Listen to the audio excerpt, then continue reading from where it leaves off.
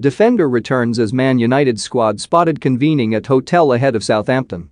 Manchester United stars were photographed convening at their pre-match hotel on Friday evening, ahead of the club's upcoming meeting with Southampton. Ralph Rangnick's men are of course set to mark their return to action tomorrow lunchtime in the opening fixture of the Premier League weekend. After following up a hugely disappointing FA Cup exit at the hands of Middlesbrough with a 0-0 stalemate with Burnley in midweek, the Red Devils will no doubt be desperate for a return to winning ways this time round. This comes with Mikel Arteta's Arsenal having leapfrogged United in the race for a top 4 berth in the English top flight on Thursday, despite boasting a game in hand. Southampton, though, will prove no pushovers at Old Trafford, fresh off the back of an impressive triumph of their own, when Ralph Hasenhüttl's Saints emerged from North London with a 3-2 victory over Tottenham.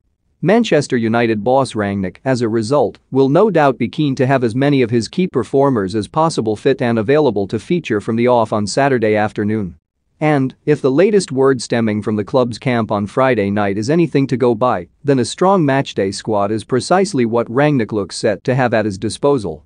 This comes with the Red Devils stars, as outlined above, having been spotted convening at the Lowry Hotel in Manchester, from which they will depart for Old Trafford in a little over 12 hours' time.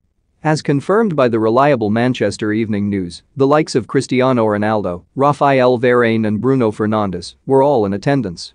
So too was Alex Telles, fresh off the back of a spell in isolation, owing to a positive test for COVID-19.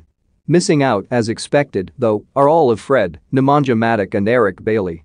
The full list of Manchester United players spotted at the Lowry Hotel on Friday evening is showcased below. De Gea, Henderson, Heaton, Dalot, Wan-Bissaka, Shaw,